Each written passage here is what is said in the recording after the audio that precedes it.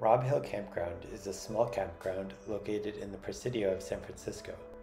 It features 4 group-sized campsites around a central loop, each with a fire pit, tables, and a water spigot. Unlike most campgrounds, you can't drive your car all the way to the campsite. Instead, park in the nearby parking area and use the provided wheelbarrows to bring your gear from the car. To find your campsite, walk around the loop and look for a plaque with the name matching your confirmation email.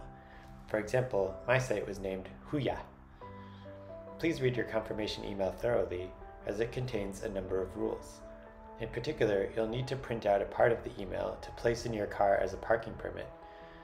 There are other rules like no pets or alcohol, which you should also be aware of. Common facilities include a set of bathrooms, which were pretty clean, and a scully where you can wash your dishes. There are also trash cans. We had a great time at Rob Hill Campground.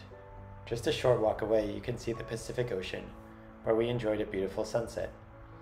You can also hike a variety of trails, explore the historic areas of the Presidio, or just check out and spend the day in San Francisco, which is what we did.